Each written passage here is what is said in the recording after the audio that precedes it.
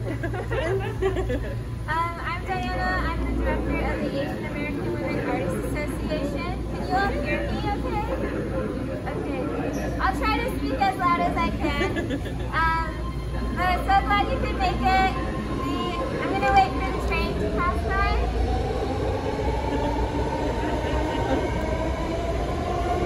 We'll get used to that. Your ambient voice. Okay. And so I'm the director of the Asian American Women Artists Association, and we're really grateful to have you all here. This is part of our monthly art salons that we put on for our AAWAA members. So happy to see Melissa back here too. But we're really happy to be here. And these monthly art salons, we put them on every single last Saturday of the month for our members to come and share the artwork that they're exhibiting or showing, or to get feedback on their work. We're part of a 4-person team. It's me, Melanie, and then Ivy, who couldn't make it. She's our membership coordinator, and Pat, who is our exhibition coordinator. And what else can I say? That's a lot. And our board president, Michelle, is here too today. We're really grateful to have Fiona helping with the live stream as well as a volunteer. And then Sarah, who's helping greet people at the entrance. So thank you all for coming. I'm going to hand it off to Melanie to introduce the program. Okay. Hello, everyone. My name is Melanie. Oh, thank you. My name is Melanie Alvena. I'm the Programs and Communications Manager at AAWAA. It's interesting how we sort of got involved into this program. Like, it feels so long ago, but probably maybe 5 years ago now. Jennifer Easton from the Art Bart program, who's here, emailed me saying, hey, we're trying to do a project here at the Tanforan BART station about the Japanese American incarceration and its role in that history. Do you know any curators that could help with this? And I was like, yes, I definitely do. I grew up here in the Bay Area, not too far away from Tanforan in South City, so I came to Tanforan growing up. So for me, this place is just in my backyard. So being able to bring in a curator to sort of help, you know, uncover some of the hidden histories that are here in this space has been really special. And so I thank you, Jennifer, for, you know, reaching out. And of course, one of the first people I thought of was Naomi Judy Shintani, because not only is she one of our longtime artists, yay, she'll be speaking a lot soon. So I'm gonna wait for the train. The lovely train.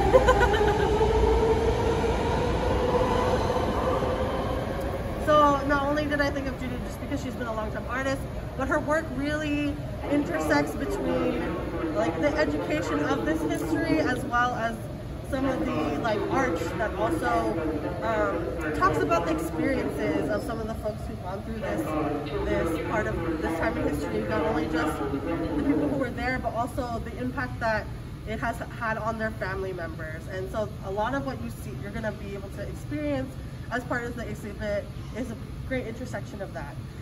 So I'm just so thankful for all of you for being here and being witness to this. This is our first sort of like live tour of this. It's kind of a little bit of a test run, but it's exciting because we'll also be able to, there's an AR component that we'll get to test at the end as well. But I'm just gonna bring up really quick, Jennifer Easton of the BART program, just to say a few words about the program. So Jennifer! Can I just say really quick, if you need a chair, we have a few chairs that we can help move for you over there. I also want to give a quick shout out to some of our advisory board members, Susan Kuyazawa and Sherry, who are here too. So, thank you, Jennifer. Well, on behalf of BART, thank you and welcome. We really are amazed and overwhelmed and thrilled to have this exhibit here. This exhibit, for those of you who haven't been before, actually follows on the heels of an exhibit that was here for 10 years. And that exhibit was put together by our TACMAC group who did the memorial outside, and so that was their first foray into bringing the history of this site to this place. And that's really been an inspiration to the art program, is how do we bring a sense of the place, of of our stations into the stations, whether it's through art or history or dance or poetry or whatever it is. That's some of the things that we're really looking for with our program. So when this opportunity, actually, when the memorial started, we also came out and the old exhibit was kind of getting a little, it wasn't really meant for a long-term installation. And so it really provided a great opportunity, and the TACNet was great about saying, yeah, why don't we take it and expand on it? And then we found Naomi, and we got really fortunate that way. I had the sheer luck of actually having a history with the incarceration. 30-minute delay.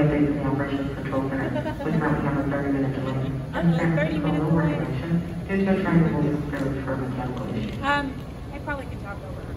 Anyway, I worked for the Berkeley Symphony, and we actually did a staged operetta about the incarcerations about 15 years ago. And so I actually have worked on projects related to the incarceration. So this is just another chance to learn more, revisit, and get even more. This is such a rich history. And so I would point to our funders, California Humanities, and the National Park Service that does these grants specifically about the incarcerations, and the memorial got one as well. And it's just so important to keep that history alive and being investigated and integrated into our communities, because as you'll see at the end of the exhibit, these things aren't lone incidents. They actually sadly do come back, and so the more we know about them, the more we're aware of them, the more that we can be on guard and make sure that the correct path actually happens, or that we don't follow the same path we did before. So I'm thrilled to welcome you all here and enjoy. And we have another event on February 25th, so if you have people who couldn't make it today, I hope they'll be able to join us at that event. There'll also be a panel, there'll be a walkthrough as well as a panel, so it's going to be really exciting. So thank you all, and I think Naomi, it's yours. Sorry, one more housekeeping thing.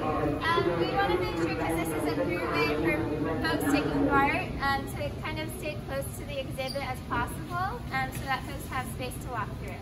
Thank you. Naomi. Okay, I have my speaker on, so I don't know, hopefully that'll help with some of the sound things, because I don't have a loud voice, okay? But thank you so much to AAWAA for, first off, suggesting me for this opportunity to do a public art program on the incarceration, and definitely, of course, to Bart for providing this space right on the site of where the Tanforan Detention Center was located originally. So this is just wonderful that we're able to get together and talk about it. And I wanted to go through the team of people that worked on this. So the project team included myself as the curator, Jennifer as the art program manager, the Tanforan Assembly Center Memorial Committee were advisors, Tomiko Nomura, if you know her, she's a writer who's done some books and some articles about the incarceration, and Carol Jung, who is the graphic designer, who unfortunately couldn't join us today. And Paul Kitagaki, he's a photojournalist who was involved with the previous exhibition, and we've also included him in this exhibition. He has amazing work. And Melanie is the curator and outreach support person. And we had two interns at the beginning of the project. Hannah Chinn worked on the project, and to carry through to completion, we have Melanie Bailey Nihang is here today with us. So very happy to have you all here. We also had a lot of different groups and committees and friends that were involved with the project. 50 Objects and Stories, that's Nancy Yukai's project. She helped with some of the stories and images. We had the Archives of American Art at the Smithsonian Institute, the AAWAA Den Show, Fred Korematsu Institute, the Fresno State University special program, or special collections, Heyday Books, Hayward Area Historical Society, the Japanese American National Museum, Lee and Low Books, Library of Congress, and National Archives. So you can imagine over the time we worked on this, we got a lot of information as well as images with these different organizations, and it was a lot of back and forth, and Melissa helped a lot with that, so really appreciate that. Okay, so I was just going to go through the panels and just talk about a few different things. My original idea with this kind of developed as the project developed, because originally we were going to focus on the Tanforan detention center, and we then, I started thinking there was so much more that people could, it would be important for them to know. And so we actually started out with, early on with the immigration, and we went all the way through to current times. And I'm going to just read my curatorial statement because it sort of says it in kind of a nutshell. So the name of the exhibition is Tanforan Incarceration 1942, Resilience Behind Barbed Wire. And you are on the site of the 1942 Tanforan Temporary Detention Center, where 8,000 people were imprisoned from April 28th to October 13th, 1942, due to their ethnicity. They were Bay Area children, parents, adults, and elders. Now a transit station and a shopping mall, Tanforan was the largest Northern California facility to incarcerate people of Japanese descent, 64% of who were American citizens by birthright. So upon its closure, many of the inmates were moved to Topaz concentration camp in Utah. This exhibit honors and acknowledges these prisoners who lived in the repurposed Tanforan racetrack, commandeered for the temporary detention facility in early April 1942. Through the hastily whitewashed horse stables covered... Okay. Though the hastily whitewashed horse stables covered horsehair and bugs on the wall, the indignity, stench, and filthiness could not be hidden. Even while surrounded by barbed wire and armed guards, a bright spirit of resilience flourished among the prisoners. The ginkgo leaf symbol dances throughout this display, representing their resilience, longevity, and endurance during this traumatic time. To create a sense of pride and normalcy, the inmates developed their own schools, library, newspaper, sports, and recreation activities. Imprisoned artists taught and made art, which in turn created solace and healing. Their artwork became powerful documentation and is displayed in the exhibition, along with expressions of incarcerated descendants who strive to keep this history alive. The current exhibit replaces an earlier display that memorialized the 70th anniversary of Tanforan. The revised presentation offers an expanded understanding of the 1942 Tanforan incarceration through personal stories, artist interpretations, and intergenerational experiences. My desire is that the exhibition inspires dialogue about racial discrimination, identity, and social liberties, and understanding the history and traumas of the past can lead to equitable and humane treatment of all peoples. So we also encourage people to visit the Tanforan Memorial directly outside the station, which includes the names of 7,984 incarcerees and a statue of the Mochita sisters who were among those imprisoned at Tanforan. So that's talks about what the intention was, and we ended up dividing the exhibit into 4 different categories: injustice, resilience, legacy, and action.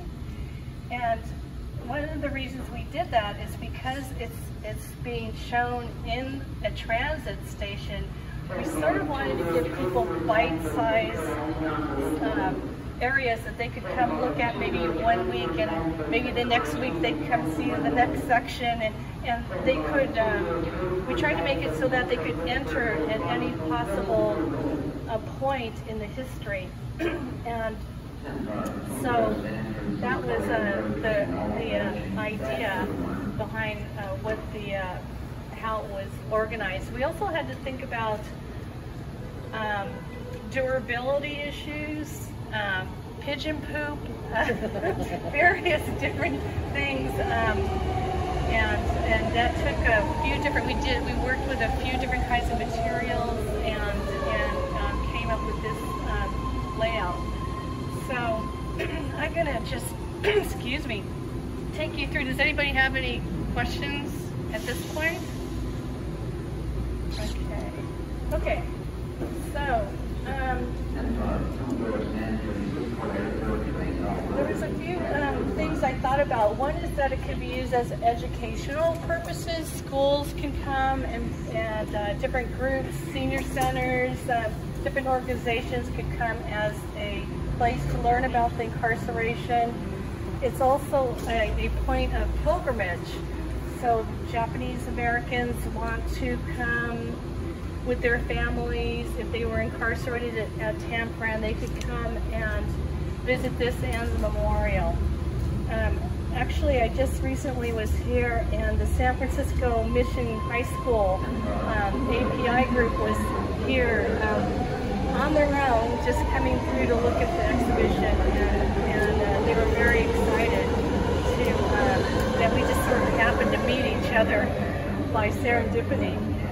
So what was also important to me was the role that artists played in the camps, and so that'll be talked about throughout the exhibition. So I included, as I mentioned, camp artists as well as descendant artists within the exhibition, and I picked artists, descendant artists, based on different things.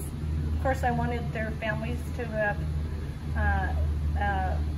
they have had the experience of their families being incarcerated. Also, their pieces were strategically picked for different areas of the exhibition, and I wanted them mostly to be local artists. So this section called Injustice talks about how when the Japanese immigrants first arrived in Hawaii in 1885, they worked really hard in different capacities, railroad, farms, sawmills, and canneries. They were in the sugarcane plantations originally, in Hawaii. But there was already at that point racially discriminatory laws that prevented them from legally owning any land or becoming American citizens. And yet they weren't allowed to become citizens until 1952. And I think a lot of people don't know that there was all these roadblocks from them becoming Americans and fully integrating with our country. But they worked really hard, and they built communities, they contributed to the local economies, and there was also some feeling of, what shall I say, some of the farmers, some of the business owners that were non-Japanese had some discrimination and feelings about the Japanese coming in and doing so well in America. So by the time the Pearl Harbor was bombed by the national Japanese, there had already been 5 decades of American surveillance and anti-Japanese sentiment, and that, I think, contributed to the mass removal of people of Japanese descent from the West Coast during World War II. And so this, later you can come up and see the map. This is a whole area that people had to be removed from, and they weren't given a lot of time to move. Basically, they had to sell their homes or their businesses and all their things, or find some place to store it. They didn't know where they were going and what was going to happen. So you can see there's historical images. A lot of them are by Dorothea Lange, who was hired by the War Relocation. Was it War Relocation, WRA, and Authority, yes. And she was tasked with almost trying to make the incarceration look like it was okay, or it was not as bad as it was. And so, but she also photographed other things while she was doing this, and some of these images were hidden for a while, and so she saw what was really happening, and it really affected her as an artist, a photographer, and a person doing documentation. So you'll see those throughout. This image is by Sherry Arai Gabor, and it's called Locked Luggage. And I picked this image because it just showed the suitcases and the idea of movement and memory and all the hopes and fears and stories. So Sherry, I don't know if you want to raise your hand. Sherry's right here. So, you sure you don't want to say anything? Said it very nice. Okay. All right. So then we go into Tanforan, and we talk more about what the conditions were like, and that they were in. This was the Assembly Center racetrack, and just more about where these people came from, different areas of the Bay Area. They said the War Relocation Authority called incarceration protection for peoples of Japanese descent. However, barbed wire and guns on the guard towers were pointed inward. So, and I was very adamant that I wanted to include this words can lie or clarify section on this on the exhibit. So it talks about how the U.S. government and military used intentionally misleading terms to mask the harsher realities of mass incarceration. So we picked a few words here. These are the old terms. These are the preferred terms, and then the reasoning of why the preferred terms are more correct in talking about the incarceration. So you can come see, you can come look at this closer. And there's some documents that give you links to. And this is a picture of all the people standing in line. I did that a lot during the time they were there, standing in line for food, standing in line for the bathroom, standing in line for showers. So, and then this piece is done by Lucian Kubo, called Japanese American Concentration Camp 2005. And I wanted Lucian to say a few words because her family was actually incarcerated here. So do you want to come? Do you want to use the headset? Do you want to use this?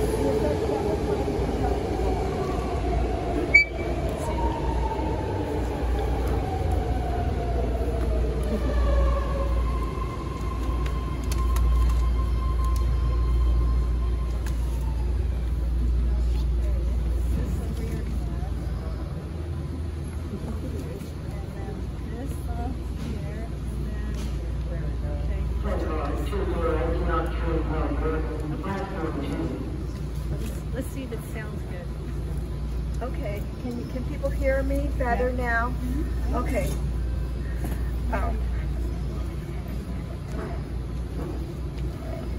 Okay, so Judy said I could speak about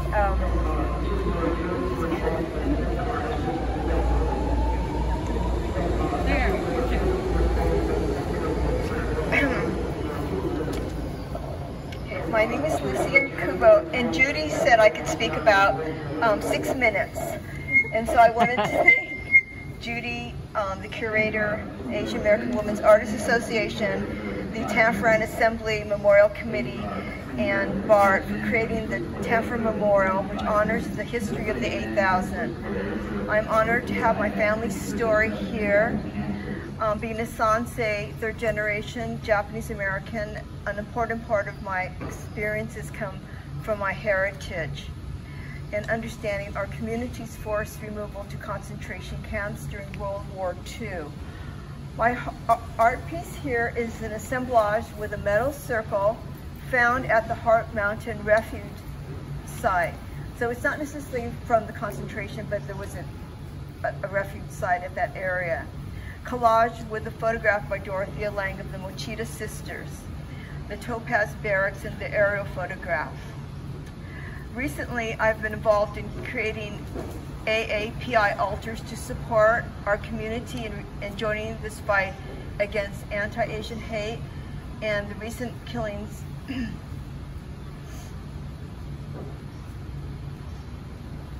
of AAs in Monterey Park and Half Moon Bay only add more pain to our community suffering. Sorry.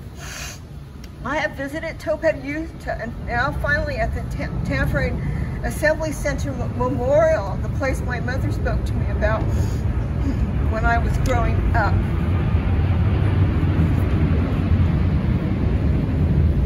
Okay, I will now read a part of the letter she wrote during the struggle for redress and reparations in the 1980s about Tanforan.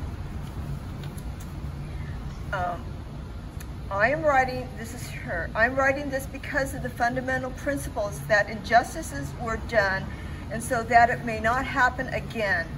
My personal recollection of some of the unforgettable events are as followed. At the beginning of 1942, I can still remember the day when two men entered our dry cleaning store and they entered behind the customer counter. I sensed that something very strange was going on as they briefly talked to my father, then my mother, and in a very short time, they departed with my father. I ran downstairs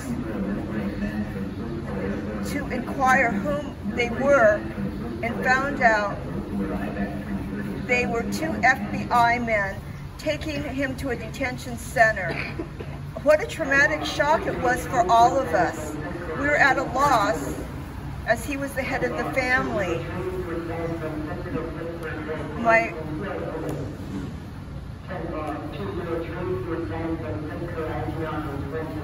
My mother was told that she could be able to see him the following day, so we went to see him bringing his pajamas, toothbrushes. When we arrived, we were told he wasn't there and had been sent to a concentration camp. It was a shock to my family, and we were not even able to say goodbye to him. And on top of that, the uncertainty of when will we ever see him again. How would you have felt under the same conditions? We finally heard from my father from Bismarck, North Dakota. During his trip, he was injured on the train by a sudden stop. There was no doctor around, so he suffered in pain that lasted a long, long time. We later learned that all Japanese who were heads of organizations or board of directors of churches or schools were picked up as dangerous enemies. On March 1942, notice was given to all people of Japanese ancestry, and we had to get ready for evacuation in 2 weeks. What a turmoil it was, taking all of our belongings, and on top of that, trying to deliver as many of our customers' clothing and their laundry to them on a very short notice. We hardly had the time to do everything, and I still can't imagine how we did it. Orders were given for us to bring only what we could carry by ourselves, so we brought duffel bags. This is a delay update from the Operations Control Center. We currently have a 30-minute delay in the San Francisco Boulevard direction due to a train removing service for a mechanical issue. We were taken to the Tanforan racetrack in San Bruno and found that our new home was a horse stable with freshly painted spider webs included. It was a narrow, divided stall with 4 cots and uncomfortable mattresses. It was cold, miserable, and smelly. There was no bathroom or heating, so you can see how depressed it was. Everything was a mess. How would you have felt in that condition? We had to live out of our duffel bags. For our meals, we had to walk across the center field through sticky mud into the huge grandstand 3 times a day. We had to stand in lines for everything. The restrooms and showers were community living, which we were not used to. There was no privacy anymore. What a difference it was from our home life in the city. After catching colds and getting sick, we applied for a newly built barrack with another family. Around September 1942, we were given another notice to get ready to go to a concentration camp. Just before we left, my father joined us in Tanforan from Bismarck, North Dakota. Then they went on a train, and what a surprise it was when we arrived in Topaz, Utah, a desert with scorpions, barbed wire fences. Thank you for giving me the opportunity to share my mother's story. The Tanforan Memorial Exhibit is so important, and especially the one that we saw outside also. I had never seen my parents' names written there. And so, as my mother said,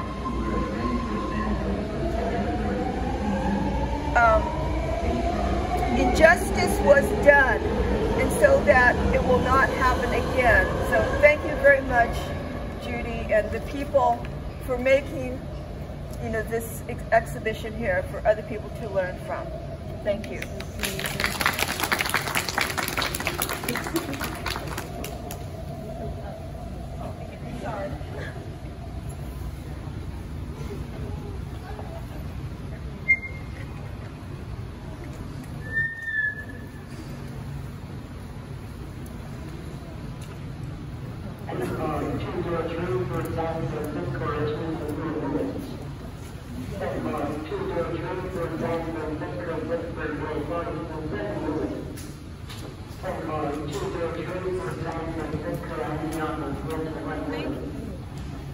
Thank you, Lucian. That was so moving to hear the actual words of a letter that your mother wrote, and it really gives you more of an idea. I mean, to hear personal stories of your family. So thank you so much.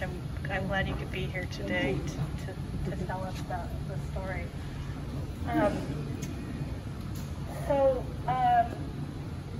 One of the things I wanted to do was include photographs of some of the hardships that people went through at Tanforan, some of the things that Lucian was talking about, but there were no photographs of cleaning out the horse stall or the lack of privacy. So these were actually drawings done by Minnie Akubo. She documented, it was almost like a graphic novel done back in 1942 or 1940, I think it was 1942.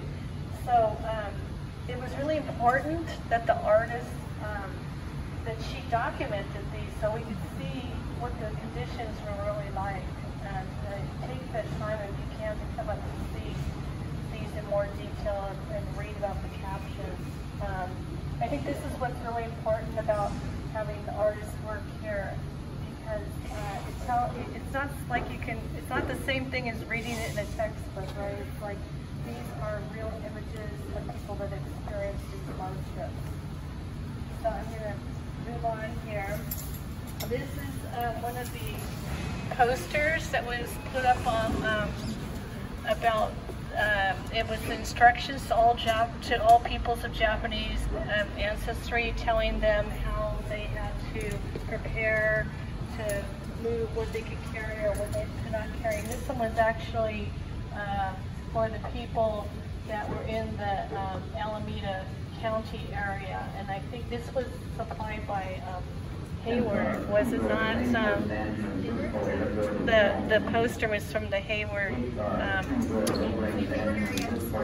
Yeah. So, and we wanted it to patterned like this because this is the reality of these posters. Some's been kept in this condition. So then we moved on to the resilience section, and this talks about how they had their newspaper, the Totalizer was about starting the schools, and also talking about the art school that AAWAA started. And he, of course, had his own art practice way before he was at the Berkeley University, UC Berkeley, teaching there, and he had to leave, and so he thought it was really important to start the art school with his friends George Matsuburo Hibi and Hisako Hibi and Minia Kubo was also one of the teachers, and so this is a picture of them at Tanforan, some of the kids doing their art projects. And this was a really a way to keep the resilience up for the people that were there and giving them something to do, as well as because they were not allowed to have cameras, their artwork became really invaluable documentation.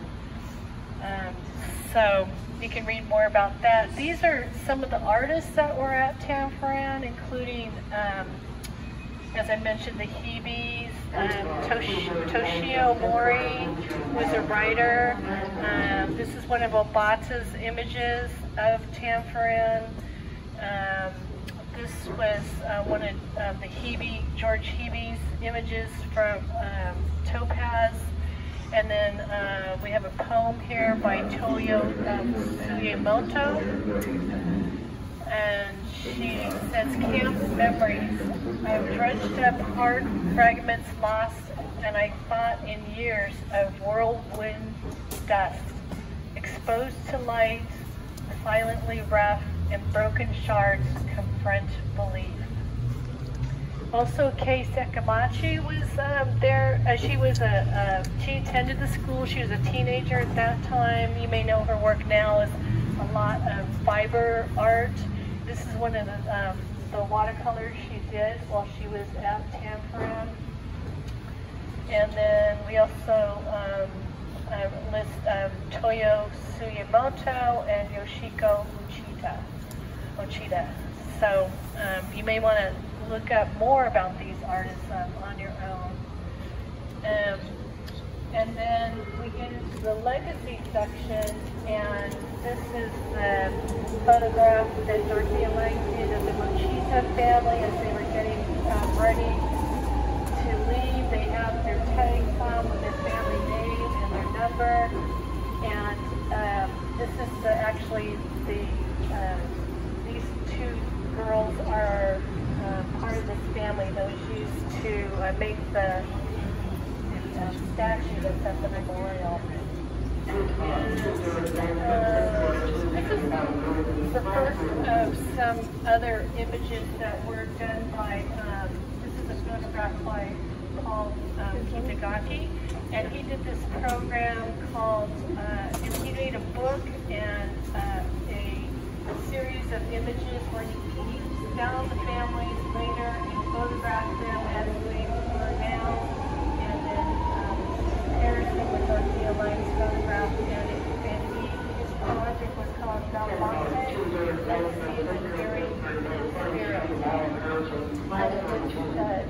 He did it over many years, and so we included some of his images here. They're very powerful, and he'll be attending in the February time frame when we open it up more to the public. So I also talked about 3 generations of art and creativity. So this is about the Hibis, and they're both artists. And here's a picture of Dorothea Lang with Hisako and her daughter. And then here's the photograph that Paul took of Hibi Lee. So this is her as a child, and she wrote a book. She wrote a book about her memories, her mother's memories, and then Felicia get here? Oh, here you are. Okay, sorry. So Felicia's here because she did the illustrations for this book with Amy Lee Tai, who is the granddaughter, and was the daughter, wait, let me think about this, the granddaughter of Masako. So I asked Felicia to come to talk about her experience doing the illustrations of this. Do you want to use the headset? I'll try to project, or either way. Either way. Can you hear me at all? Okay, better with the headset.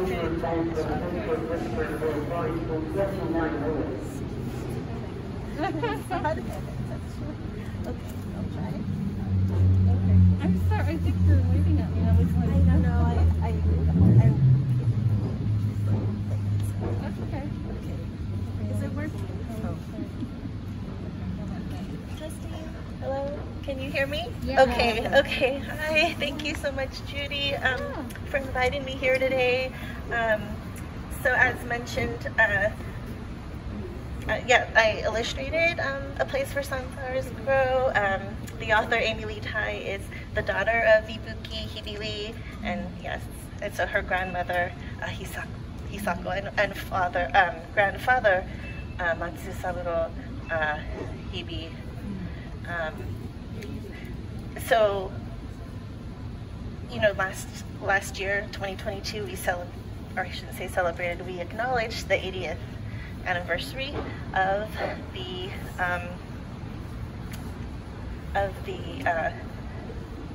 concentration camps and the forced removal, and simultaneously my father turned 80.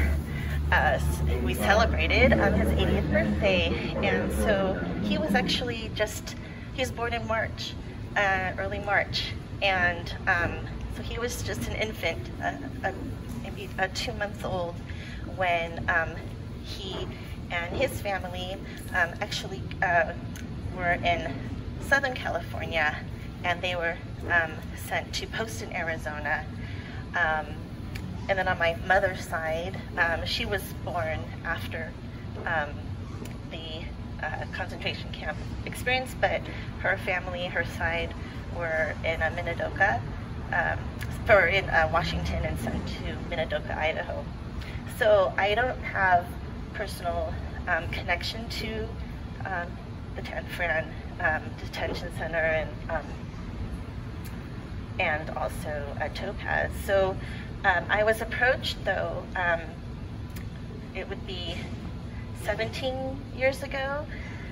My son turned 17 this year, and he was born right when I finished the artwork for this book, so I kind of so it's been 17 years, and Children's Book Press, which was a local book publisher here, they had already connected with the Hebe family and Amy. They had actually seen Hebe's Peaceful Painter book and thought, we need to do a children's book. So they had already, worked out the story, and then they approached me, and it was one of my first children's books. I had actually taken a class from, her name was Amira Reisberg, and she taught me about illustrating children's books. So anyway, that's how I was asked to be involved with this book.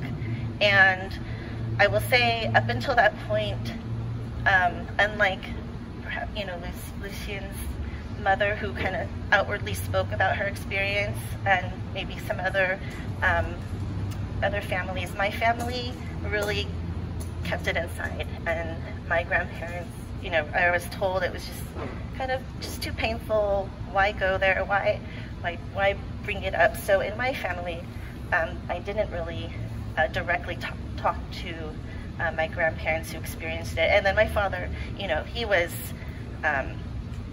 he stayed there for the first 3 years of his life. And although he doesn't have memories of it, he does remember feeling the stress of the situation. And then of course, when I was in, growing up in San Francisco, there wasn't as much being taught and really talking about this experience. So being involved and starting to do research for the book, that was my educational experience. And I had already graduated college and I went to art school, and that was kind of the first time where I went to the Ninjas, the National Historical Society, and looked through this was before I could find a lot of this imagery on the internet, and I just looked through their photographic archives, and so it was just a really learning experience. So, I did bring the book, so you're welcome to take a look at it as we spend the day. And I also just brought this is a process book that I created, so you're welcome to take a look at this as well. But again, I just feel, I really owe a lot to this experience of illustrating the book. I'm Yonsei, fourth generation, and so, having people come up to me saying they've read this book, and just to be a part of the project is very meaningful. So that's what it is. Thank you. What was that? Where can we get the book? So it's still available. Children's Book Press no longer exists, unfortunately, but Aaliyah Notebooks, as Judy had mentioned, they carry the books. So Aaliyah Notebooks, it's still available in softcover.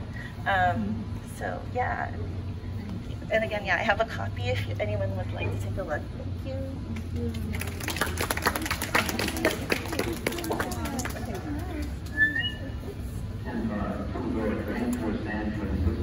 Okay.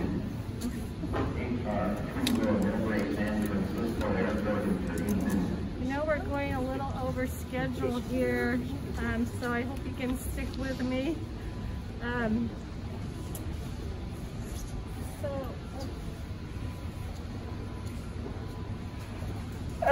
So this piece, this panel is called Preserving a Legacy of Caring, Shizuko's quilt, and I heard this story and I just really had to include it in the exhibition. I got to see the actual quilt that where Shinagawa and I went and photographed Satsuki, and that was a really amazing experience, and to hear the story from her. But her mother was in Tanforan and pregnant with Satsuki's brother at the time.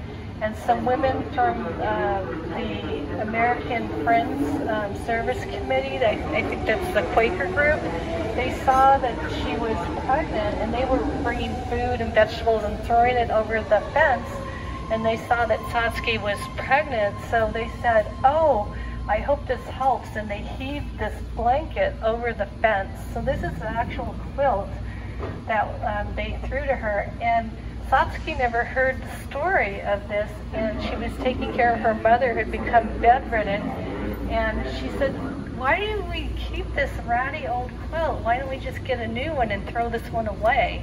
And that was when her mother said, "No, you will don't ever throw this away." And she said, "I held onto this blanket in camp because it helped me to remember that someone on the outside cared." So this is the actual quilt that obviously they got thrown away and is kept. And this is a picture of her mother and her brother and Satsuki in camp. So, you may know her. If you don't, Satsuki is a writer. She's a filmmaker, and she's a trauma therapist and an activist. So she's really, I think this whole the incarceration experience really affected her to work with people that have been incarcerated and to be an activist to make sure that the history is never forgotten. Okay, so down here, there's one more panel in this section, and this is about activists that were at Tanforan. This is Saks Kitashima, and she was really instrumental in the redress and the reparations movement for Japanese Americans. She mailed 8,000 letters and did these mailgram campaigns and connected with camp survivors to make sure they got reparation payments, and she did lobbying, and so I wanted to feature her. And also Fred Korematsu, who was born in Oakland, and he was actually spent 2.5 months in jail because he resisted the wartime evacuation, and he said he also sued the government. There was a Supreme Court case that he was challenging the military necessity of incarceration, but unfortunately at that initial court case he did not win, and he was in prison in Tanforan. But later he resubmitted his. The court case was retried, and he was actually his conviction was overturned. So he was instrumental, along with a few other people that. Resistors, and he was instrumental in getting the case overturned. So, and you can read more about that. And actually, well, let me just say that in 1998, President Clinton awarded him the Presidential Medal of Freedom, and that's the highest civilian award. So, two important people that were right here in Tanforan. And these are two amazing panels that are chock full of amazing Paul Kitagaki's work, where he did so much research to find people that were in the photographs that Dorothea Lange originally took, and interviewed them and photographed them, and this is part of his project that I mentioned earlier. So these are actually his, I think these are his grandparents here. So take the time to read more about this. Then he has then and now, and he has a family number, and it's really, it's just really heartfelt research that he did to bring these personal stories to light. And these are just a few of them. Yes. Many, and he's done deep interviews with the families as well. And it was his own, like, exploring the archives, where he found his own family in here that got him on this journey. So this is really just the tip of the iceberg, and he has a whole website. He has a beautiful book, so if you're more interested, that's definitely something worth researching. Yeah. And he'll be here, he'll come to the February 25th event, so he'll be able to show you more and talk more in more detail. So this is the last section that is called Action, and this talks about what happened when people left Tanforan and then were moved to Topaz concentration camp that was in Utah. And we really had to condense so much history in this couple paragraphs, but it was a really turbulent time. People reacted to the incarceration in very many different ways. There were resistors to, there was a draft, there was a lot of different things that happened during that time. And I wanted to have Ellen talk about her piece right here, because it's, when I saw that, I thought this is just perfect, because it was talking about the loyalty questionnaire. I wanted to find something about that. So, do you want the headset, or you gonna talk? Can you hear me? I'll just shout, okay? I'm not going to talk a lot, but thank you. Where are you? Thank you, and I just have to congratulate you again, Jennifer, and the whole team that put this powerful installation together. It's just kind of beyond words, and I'm just so proud to have a little tiny part in it. But this this is a detail of one of my art pieces that is actually, it's a hand-cut paper piece.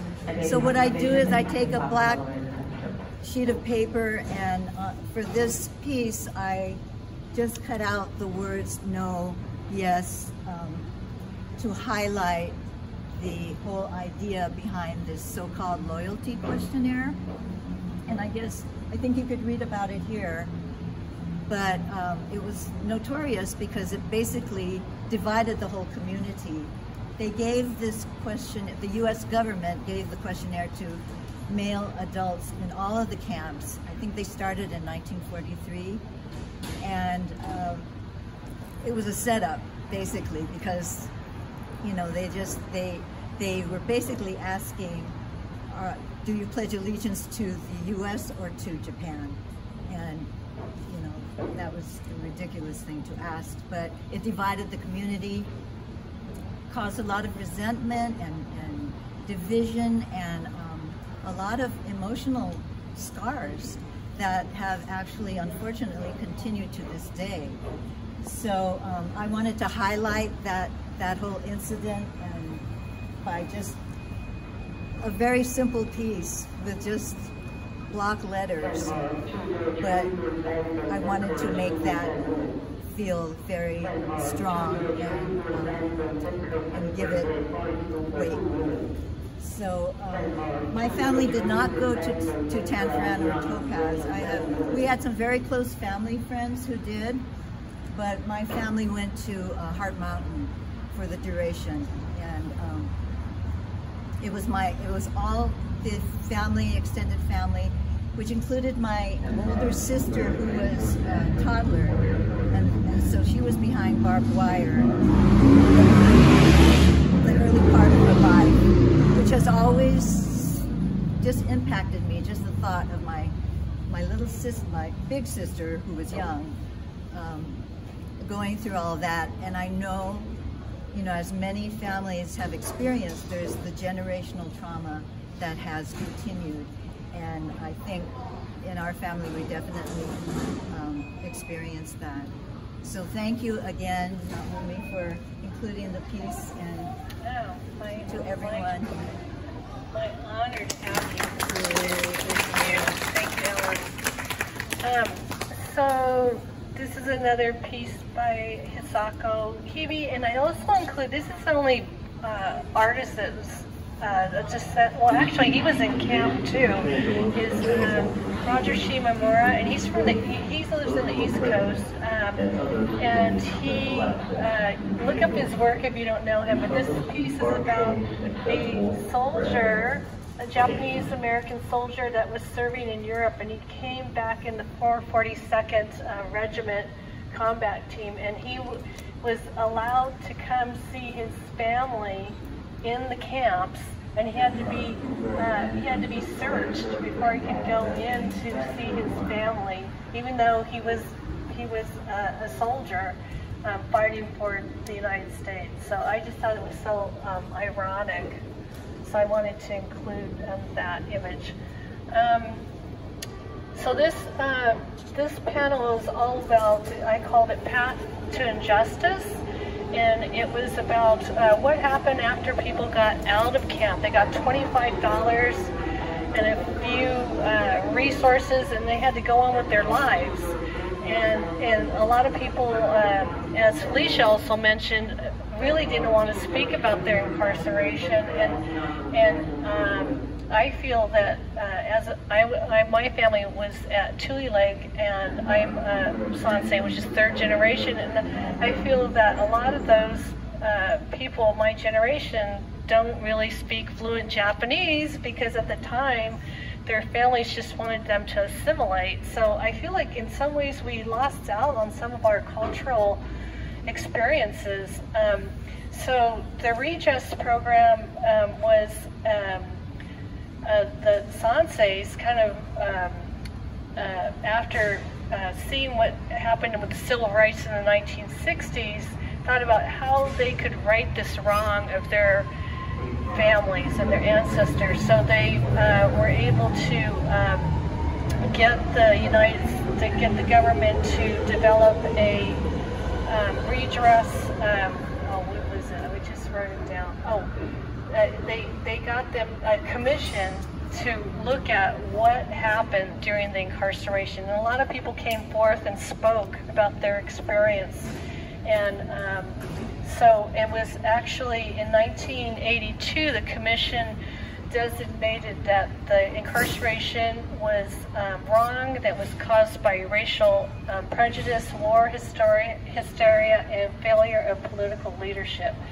So so this talks about that time and that how Reagan signed the Civil Liberties Act, and that there was a presidential apology, a public education fund started, and monetary reparations for every living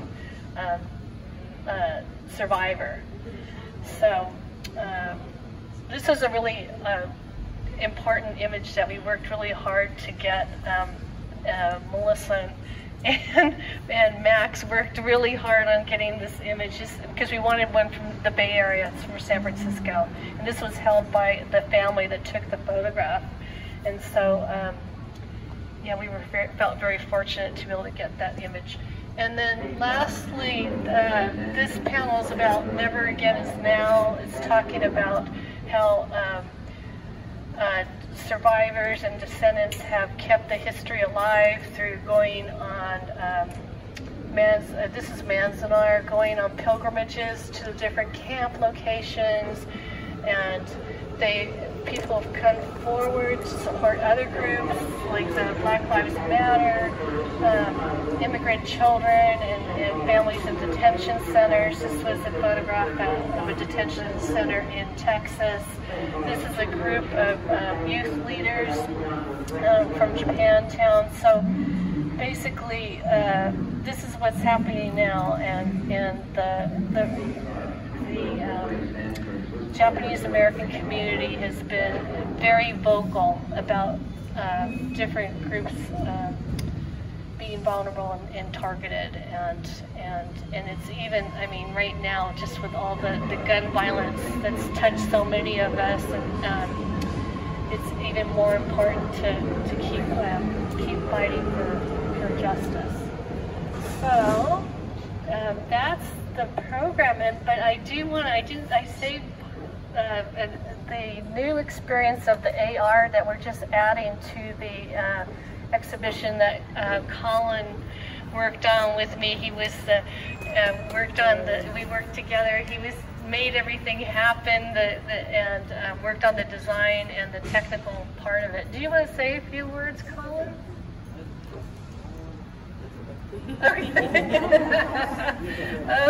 Okay. So we have a few people with we're going to put a sign up eventually that's going to show how to get into the AR, and there's a QR codes. But right now we have a few people, I think, that have the AR up on their phones. Staff and volunteers. Can I jump in? Yes, I'm sorry. Jennifer wanted to say a few words before she has to have to leave. So thank you, first of all for coming. And again, this is just an amazing experience for our stations, and for you all to share your history it's a big deal.